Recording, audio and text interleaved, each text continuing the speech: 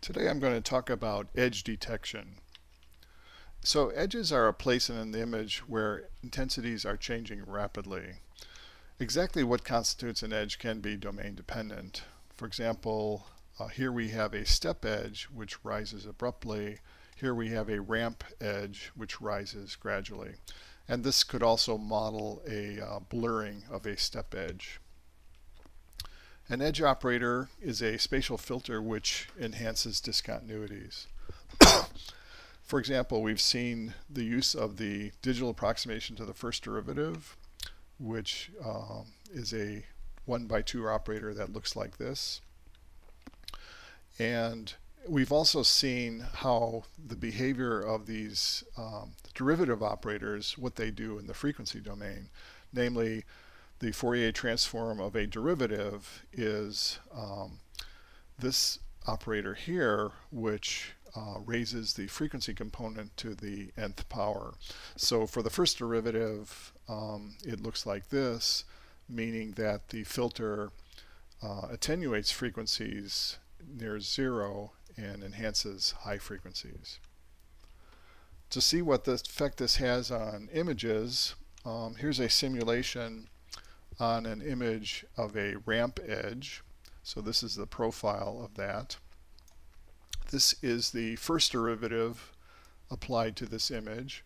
So we have 0, and then this is a constant slope upward, so that's this portion. And then again we have a 0 slope here, so we have 0 here. And the second derivative is the derivative of the first derivative, so it's 0 for this portion. We have a spike, a rapid jump here, which should actually be positive, and then a dip, a negative going spike, which is here, and then back to 0. So as we go down the rows here, we increase a little bit of noise. We add a little bit of noise to the image. So the noise is almost imperceptible here and here. It's visible a little bit here. But it has dramatic effects on the derivative results. So the first derivative, you can see quite a bit of noise caused by this additive noise here.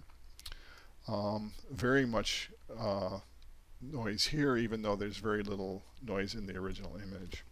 So even with a low level of noise, this result is pretty much useless of the first derivative.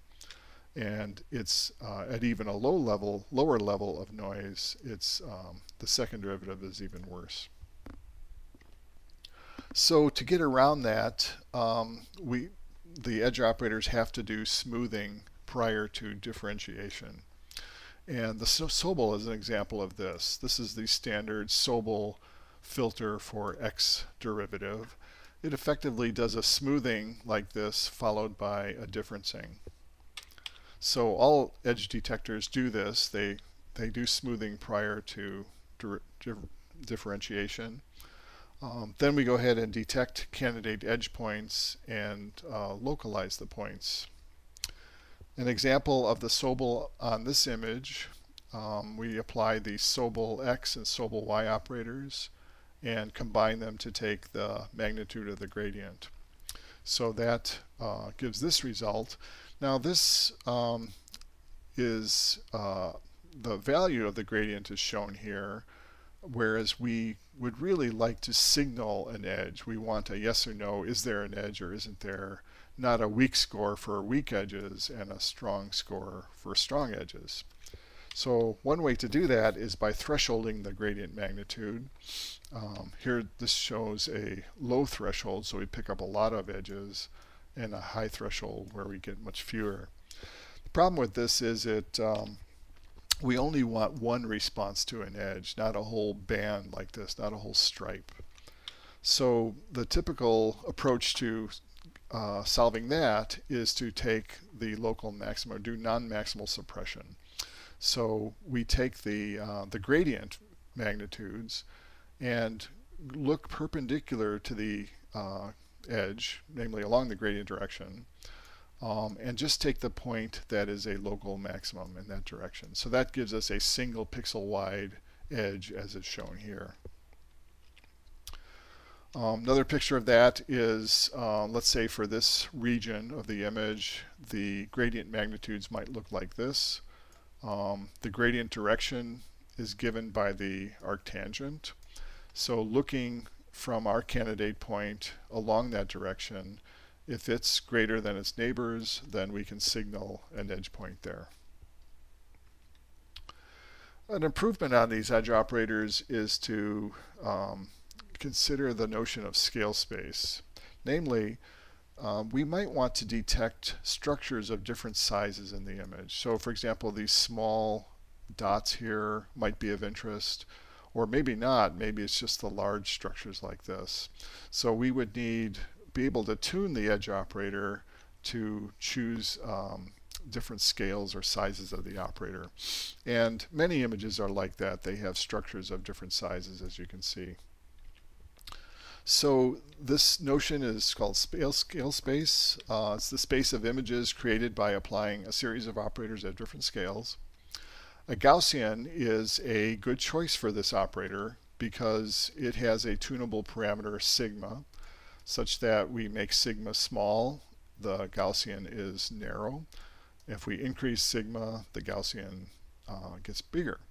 So we'll see how these are produced in just a minute, but these are edges produced by a Gaussian-based operator.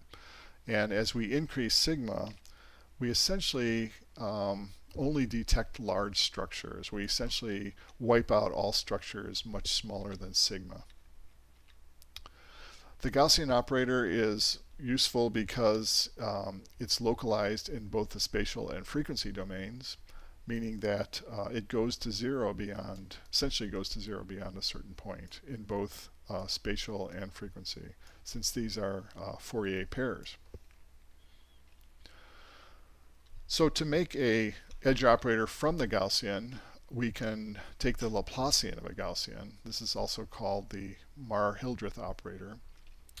The idea is we convolve a Gaussian with the image and take the Laplacian, or equivalently take a Laplacian of a Gaussian and convolve that with the image.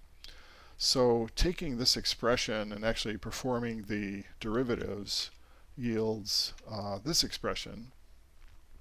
So to note, it's symmetrical, so that it just depends on r, which is where r squared is equal to x squared plus y squared, so it's circularly symmetrical.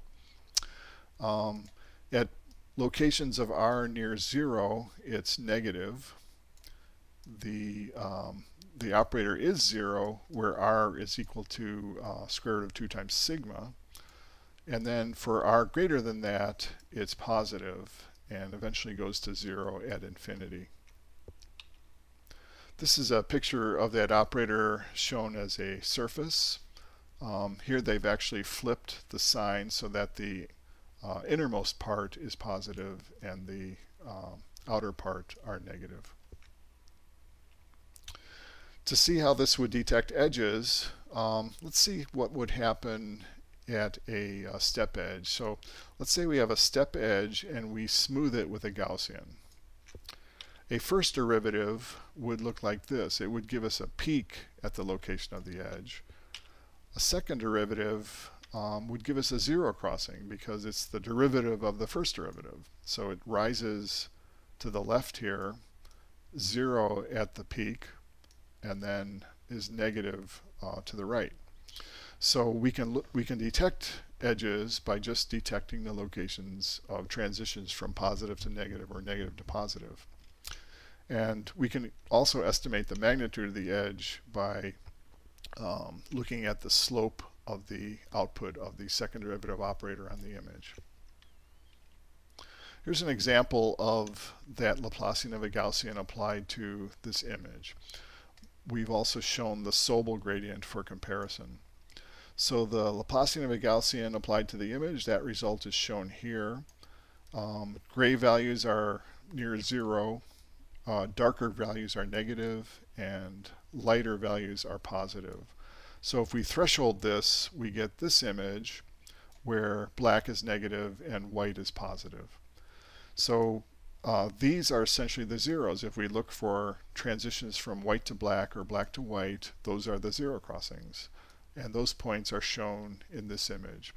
So those points more or less follow the expected locations of the edges in the image, and they're 1 pixel wide. So we don't have to do any non-maximal suppression. It's already been done for us. Some other nice properties of Laplacian of a Gaussian. We can approximate it by a difference of Gaussian. If we just take a Gaussian of size sigma 1, subtract a Gaussian of size sigma 2, where the ratio is about 1.6, that's a very good approximation to LOG. There's also evidence that the human visual system does edge detection similar to this. There's evidence for cells in the visual cortex that are sensitive to light in an innermost portion like this, and are inhibited by light outside that visual angle. And there's also cells of different sizes, from small to large, with these larger and smaller fields like that. So very much similar to Laplacian of a Gaussian in the scale space. Finally, the Gaussian can be separated into two one-dimensional kernels, which makes convolution easier.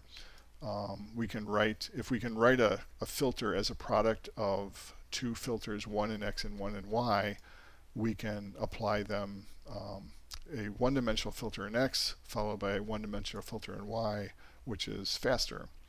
So even though Laplacian of Gaussian is not separable, the difference of Gaussian is, because it just uses Gaussians.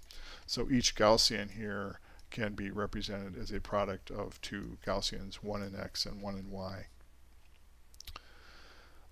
Zero crossings, some other properties of them, they form closed contours because they're a level set. It's like a shoreline that represents sea level. It separates the negative portions of the image from the positive portions, so it has to be closed. We can estimate the average separation of Gaussians, of zero crossings. If we convolve a Gaussian of size sigma with the image, we would expect those zero crossings to occur on the average about every 2 times square root of 2 sigma. And also, as sigma increases, the zero crossings are never created. They only merge or eliminate in pairs. So this is a sketch of an image slice, let's say where X goes to the right, and we can mark zero crossings after taking Laplacian of a Gaussian. And then if we were to increase sigma, so going up in scale space, and detect the zero crossings, eventually they start disappearing like this. But they're never created. You never see a curve that would look like this.